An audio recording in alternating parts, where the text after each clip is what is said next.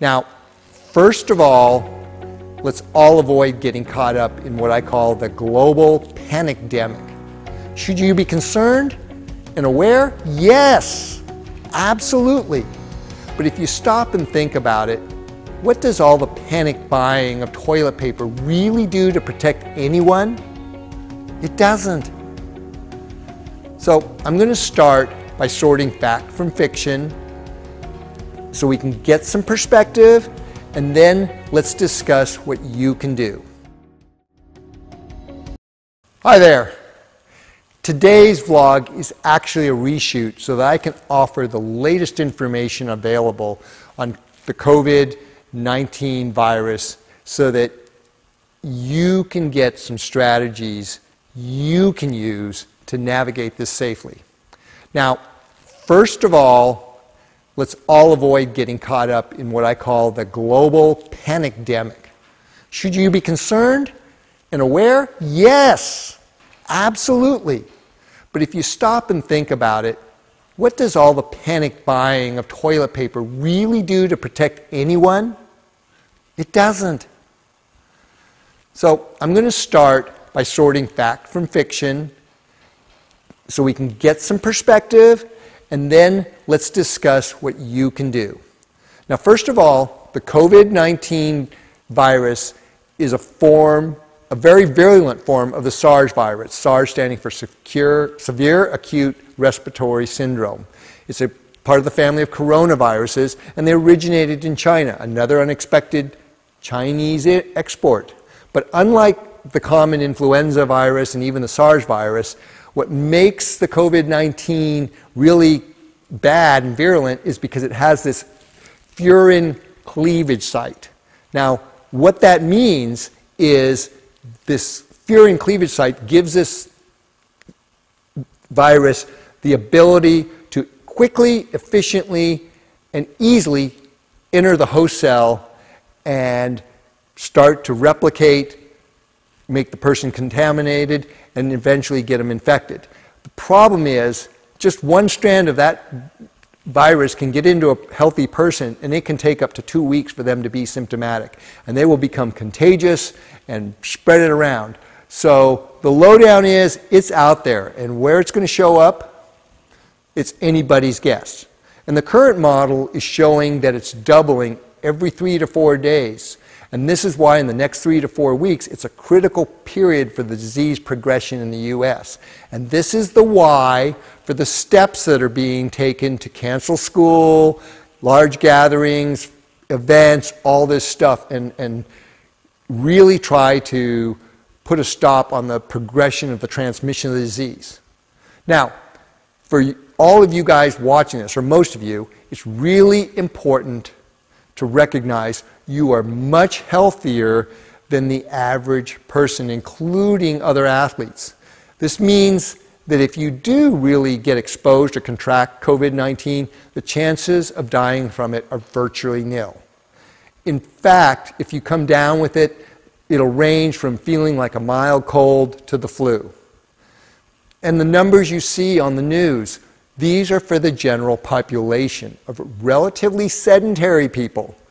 And you need to know, on top of this, that in all of the severe cases, including the deaths, these patients all have multiple comorbidities involved. In other words, COVID-19 does not kill people by itself.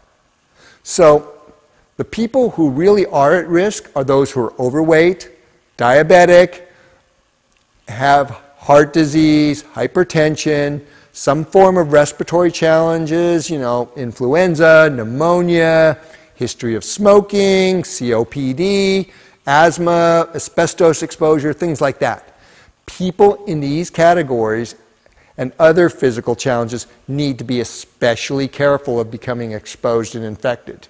Okay? In other words, these people should severely restrict contact with others right now. Also be aware, we are going into spring. So if you're going to get hay fever or other allergies, take action to mitigate these precisely because they impact your respiratory system.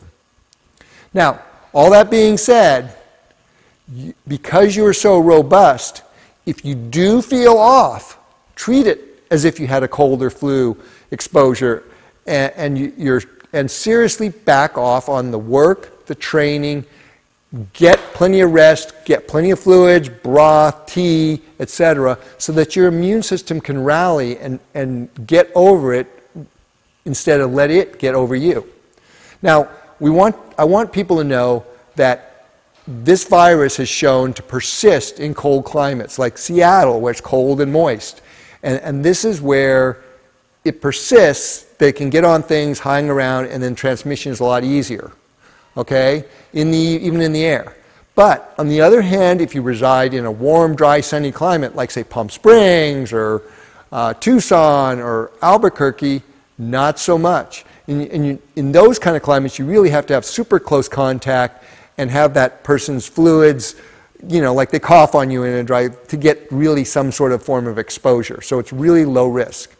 And finally, as part of that perspective, there are a lot of really smart scientists working on this. And science works amazingly well when there's real collaboration rather than competition and politics involved. It's gotten real, they've gotten real. So I really have faith that this is going to get solved. Now here's what you can do. First of all, avoid getting caught up in the hype, because as we say in OFM, chronic stress is as bad as the carbs, the sugar, the processed food, the trans fats, the hydrogenated oils. Really, it has that much of a physiological impact. For the next 3 to 4 weeks, avoid crowded areas. Okay? The other one is practice good hygiene. Wash your hands with soap and water. Soap and water are amazingly effective. Okay? And for now, make it a habit to carry some flushable wipes and sanitizer and wipe down before you get in your car, when you get in your car. And that's a great preventive measure. I've done this for years. I've always had wipes on me in the flu season. Now, here's a ritual I do at night. As I brush my teeth, I also gargle with an antiseptic mouthwash. And because we're going into hay fever season, I always also do a nasal irrigation with a neti pot. Nasal irrigations are great because they're going to rinse that out, and that's where a lot of these kinds of viruses start, in the respiratory tract, in your nasal sinuses. Get out and get lots of UV light. Get out, expose your skin, your clothing. When it's sunny, get out there. And if you can't get that, get a spare tea lamp, get a UV tanning bed session, because UV light kills the virus. It disrupts the RNA. Now, another obvious one is up your vitamin C. 500 to 1,500 milligrams a day, not just for the obvious cold and flu fighting effects of vitamin C, but because vitamin C has a lot of important cellular signaling stuff like enhanced T cell production, cell redox, cell signaling, mitochondria energy production. Really important on a cellular level. And in conjunction with that, up your gelatin and collagen, because that is also great for maintaining healthy cell membrane integrity. Another OFM thing is to get your vitamin D levels up. Get them adequate. We recommend to get it a minimum of 50, ideally 70 to 90 of 25 hydroxy vitamin D, and because the medical reference range of 30 is too low. Another novel strategy is increasing your nitric oxide production. You can do this by inoculating your skin with Nitrosomonas eutropa through the motherdirt.com product.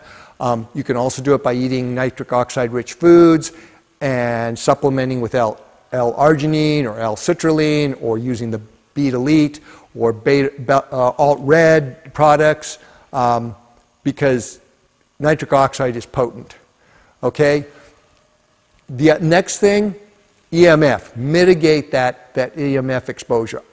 I get it, we're not going to eliminate the cell phones, the computers, the Wi-Fi, but you can adopt a lot of great habits, both in this short term and long term, to mitigate your exposure to non-native EMF. And this is going to protect your cells from the COVID virus and other issues.